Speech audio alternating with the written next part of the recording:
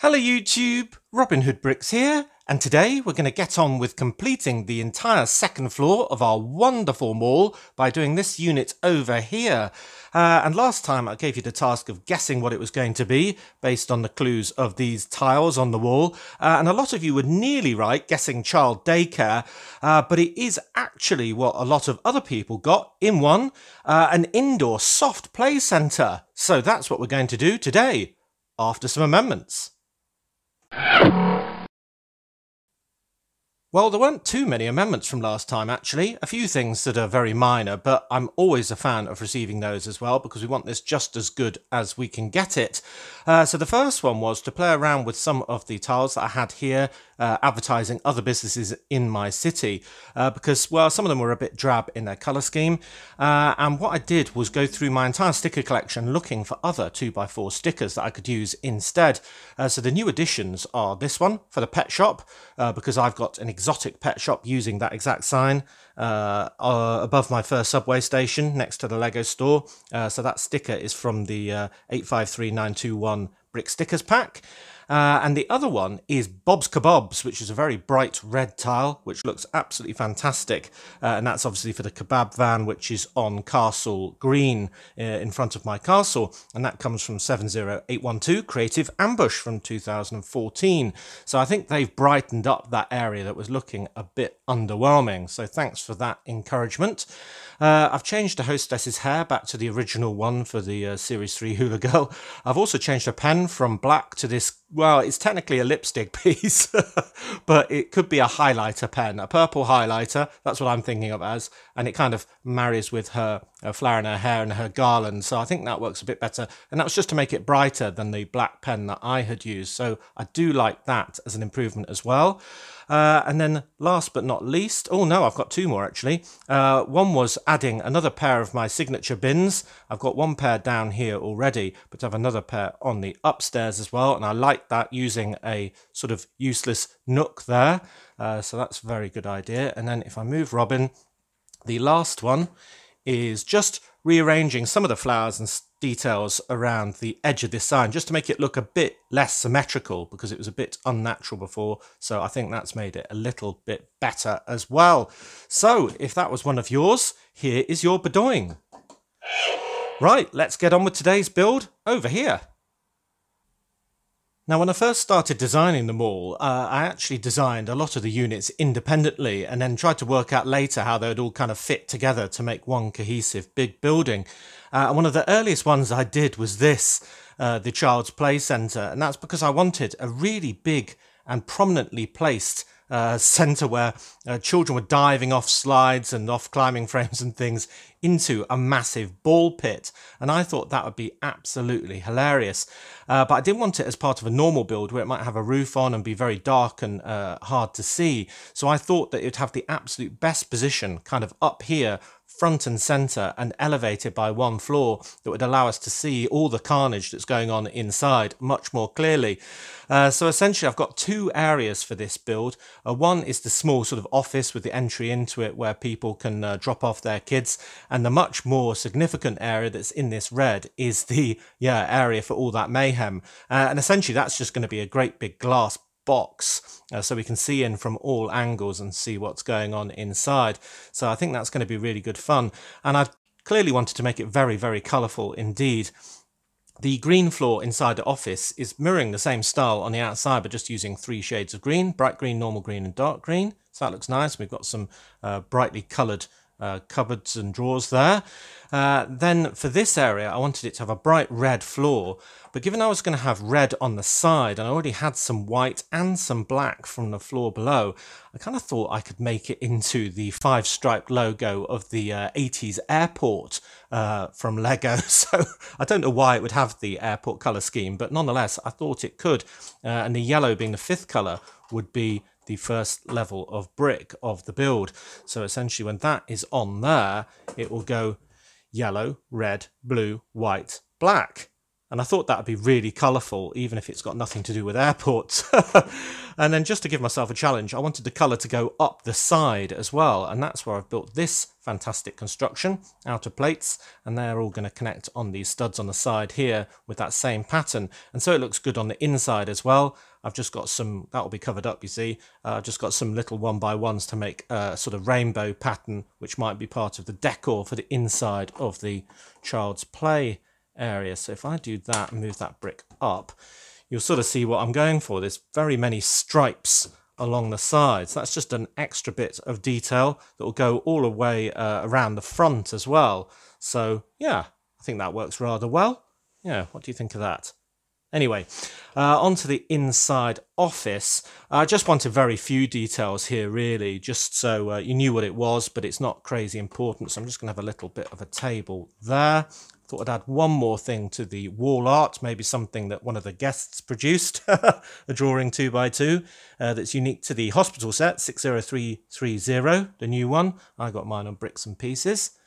So I'm just going to pop that on there.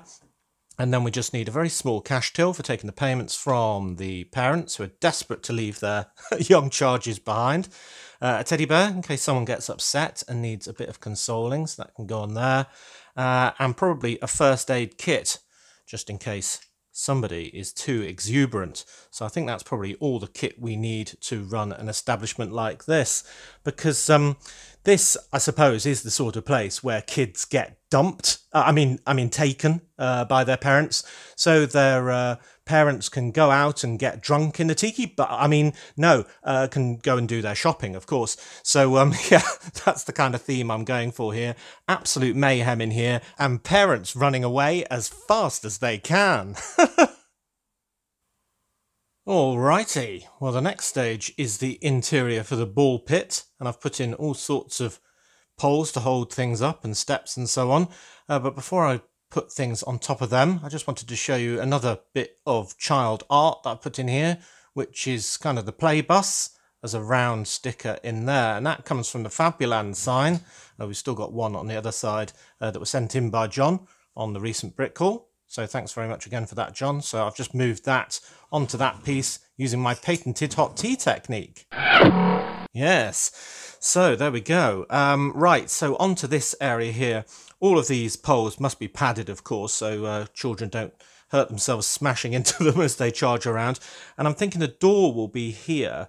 And as soon as they go in there, they can go up these steps built out of these sort of padded blocks up to a set of slides, one going down in each direction. So I'm going to have a blue one over here.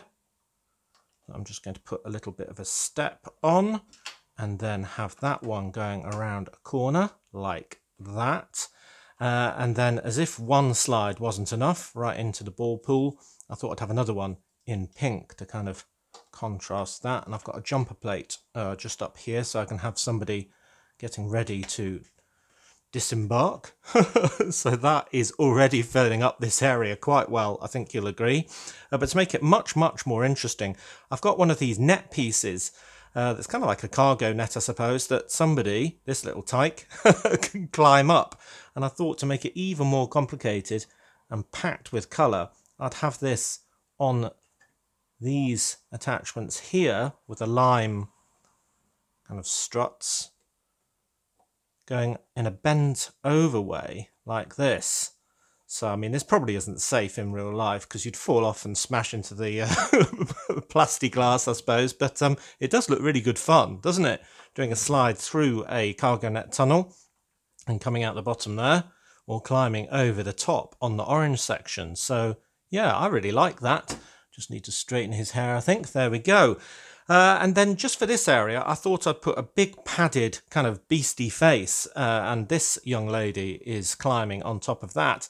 And that's why I was collecting all these really interested printed bricks. Now, it might be that I don't use this one because it's red on red. We'll have to see how it looks when we're looking through the window, but I really like the face. That's why I wanted that one there. Maybe in a little bit more. But essentially, I was collecting them for quite a while on my brick hauls, and some people sent some in as well. So I've got a green fun monster face there, or a lion, monkey, or all sorts of other things as well. I think that one's a bit too big for use in here after all. So yeah, ideas for future projects for these maybe would be appreciated. But anyway, that's those. So this is our area, so we can add another young man with blue hair. Goodness knows what his parents are thinking on the top of that slide there, looking through there. That looks good. And then the door to go in. I've decided to use this door. Now, this was actually first available on the Home Alone house set 21330 because it's got the pet flap inside it. And because I'm going to actually fill this whole area with little balls, so it is a ball pool, I don't want them getting out. That's really important, otherwise we'll have them flooding out the door and it'll be a nightmare. So essentially I've deliberately put the door handle with this little emoji smiley face on the inside so it can't really flap open. And I'm going to have that as the entranceway for the kids, so they have to get on their knees and crawl in, which is good fun. I think they'll enjoy that, but it will also mean that the balls can't go through that way either. So yeah, I'm going to put that I don't know which way around, that way probably, so it can, oh no, it can open that way, can't it? So I need to do it like that. Right, so that is the doorway in, and they'll get straight onto that set of stairs, and then we just need the guy who's running it. And I figured we'd have somebody completely wacky and zany, probably irritating to all parents dropping off their children, but I do really like his shirt with these balloons on and party hats and all that.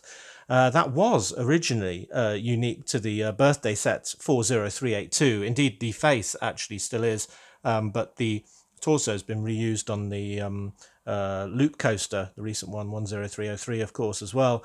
So I thought I'd give him a wacky horn for hooting along as well, and giving irritating levels of cheerfulness. So I'm going to have him peeking out the door, beckoning people in, like that, because we'll have another door here to the outside world. So that is my really good fun interior, and I don't think it could be any more brightly coloured, could it? Yes. So we've got a little space here for something else in a minute, but I think the next thing is to start boxing this in, and as I said before, it's going to basically be a glass box. We need lots of big transparent panels. Ho ho ho, look at that! That looks absolutely amazing. And we haven't even got all of the balls tipped in yet. All of those colours, shapes and little people climbing all over the thing. Oh, I think I'll keep that red monster. He kind of looks like he's looking over the lip of the yellow there, and it looks absolutely great. But yes, so bright, isn't it? And so visible, hopefully from all angles when this is on that very prominent front corner from the perspective of the second standing hole. And you'll be able to imagine all of the noise emanating from this place. And probably some smells as well, as somebody mentioned in the comments last time. Yeah. Oh, it's quite a simple build, given it's just a frame with glass panels on and all the rest of it, with white tiles on the top. But yeah, I think it's effective, and we needed it to be very solid so it would keep all of those balls inside. I did get the door the wrong way around and put it in the right place now, so the flap goes into the inside. And I've also started adding stickers to the outside. So these ones that say tickets with the stripes on, and some others that we'll be using elsewhere from the Haunted Fairground Hidden Side set 70432. And I'll be using these really big ones that say Happy World as the name of this establishment, which is absolutely great turn up, because I'd already designed this when this set got released, and the fact that I now had some big signage that said Happy World, just wow, absolutely made it for me. And I'm even going to use the smaller advert one for Happy World as part of the signage at the top of the stairs on the main mall. So that is that missing tile saying Happy World with a clown on it. So I think that'll look really good on there as well. But yeah, love those scenes. Absolutely great. Right, so to add a bit more detail to this, I've used the clown face sticker from that sheet to make a clown head that can adorn this side, and another one with these leaf pieces as hair on the front. And then here, what I'll be doing next is doing a big 3D sign that kind of comes out and advertises up and down the street where this place is. Though you'd probably be able to hear it before you could see it. Wow, I'm loving that, and I can't wait to tip all of the balls into the ball pool. Okay, well, I thought rather than waste those extra 2 vertical stickers, I've put some on the front to match the side there, and that's looking pretty good, I think.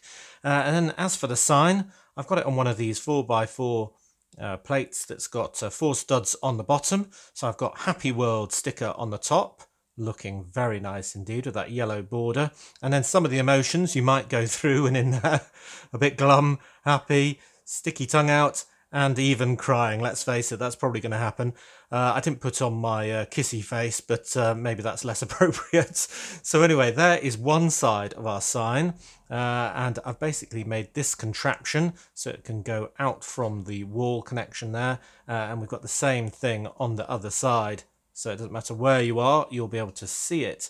So if I just push that on there, we've got some lights coming up and some lights going down.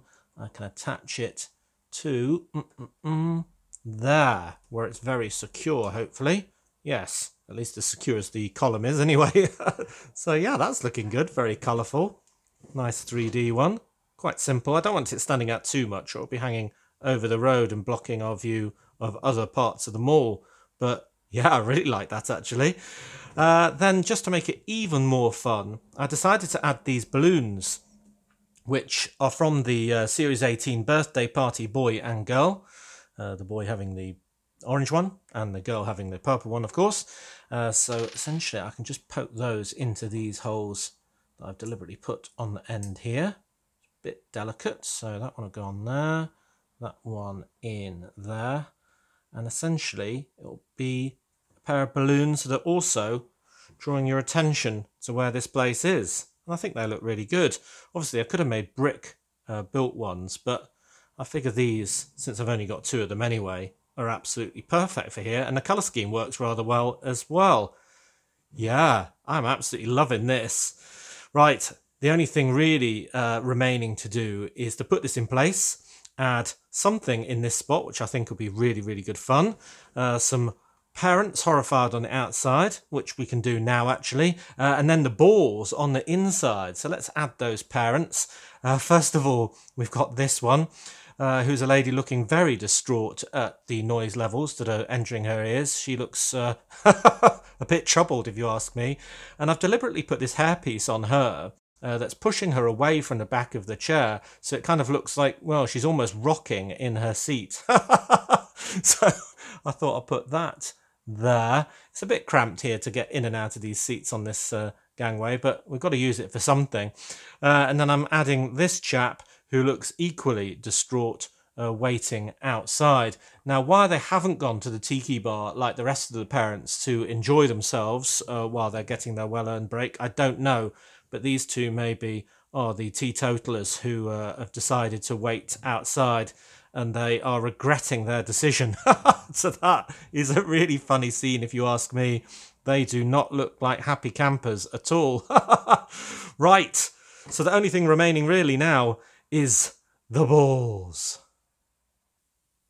Right, so before the moment of truth, I do just want to add one more thing into this space in here. And you'll see already that I've added a round tile with a hole in it there. And that's so I can attach another young man.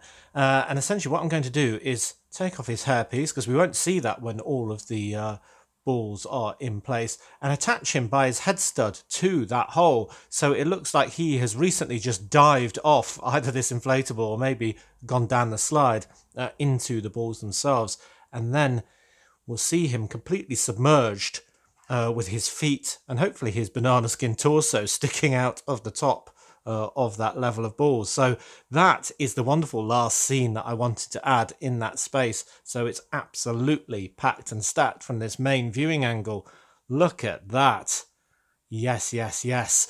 Right, so put that to one side, and here are the balls. An absolute tray of balls, in inverted commas, made out of 2 1x1 studs. And if you remember all of my hauls way back when I was collecting all of these in all sorts of different colours, this is what it was for. I had lots of questions about why I was doing it, and this is the reason. So we've got 8 different colours here and 33 different constructions for each, giving us 264 balls. So I'm hoping that will be enough. So let's go. Let's tip these things in. Hopefully I don't scatter them all over the desk and have to redo this take. There we go. Wow, I think there's going to be plenty, isn't there? I think I'm going to have to shake them into position so they're not all on the stuck on the high bits. Let's see. That looks about right, doesn't it? Well, we can sort of see his feet. Maybe I've got too many in there. What do you think? That does look quite good, though. This is the first time I've tipped them in. I haven't done a trial run. So this is me seeing it for the first time as well. Oh, but it does look good with them sort of on that lip of the glass each time. You can see why now it's important that they can't leak out through the door or anything else. And it is great seeing his hands and feet sticking out of there. You can't really see his torso, can you? But maybe we just need to shake them around a little bit more. But yeah, I'm absolutely loving this. This looks great. I mean, it looks great fun, doesn't it? I almost want to be a minifigure so I can have a leap into all of that. Fantastic. Do tell me what you think of this, but I think this might be even better than the skate shop and my new favourite unit in the mall. And here it is, attached to the Greater Mall. And wow, doesn't it look great? A real splash of colour, which is a surprising thing to say really, because the mall is incredibly colourful already, but this takes it to the next level, doesn't it? It's an incredibly bright box full of bright colours and shapes, and I think it looks absolutely brilliant. And it'll be a really good view from the second standing hole, which will be pretty much from this angle. You'll be able to see right inside and see all those scenes of mayhem on the inside, like our friend who's gone headfirst into the ball pool. But I really like those clowns on the outside as well. The little monster face peeking through over the yellow there, and this 3D Happy World sign with the balloons. I think that works really well. But my favourite scene on the outside of the entire mall is definitely this one with the very distressed parents who didn't go to the tiki bar in error, and they're contrasted brilliantly by the incredibly annoying horn-blowing cheerful guy who runs the place. I wouldn't want his job though. And there is that sign for Happy World next to the top of the stairs as well. So yeah, it looks really, really good. And a lot of you guessed that I was going to have loose pieces in this, the ones that thought I was going to do a children's play centre. And you were right.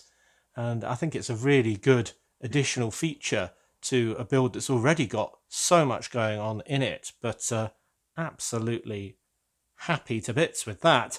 So as always, do tell me if you've got any suggestions for amendments or additions that can make this build even better.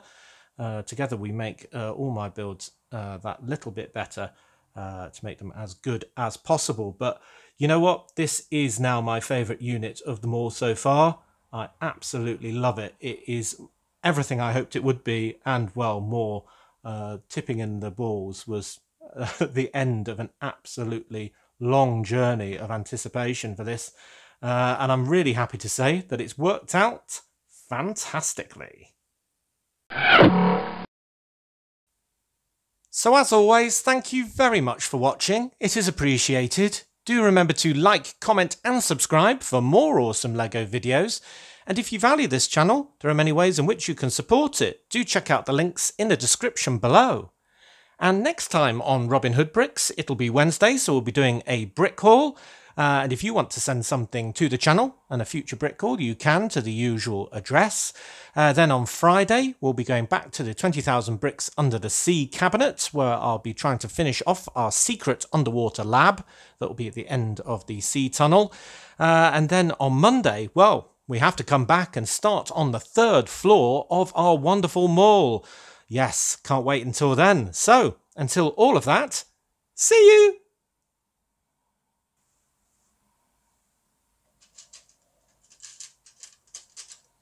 Lovely.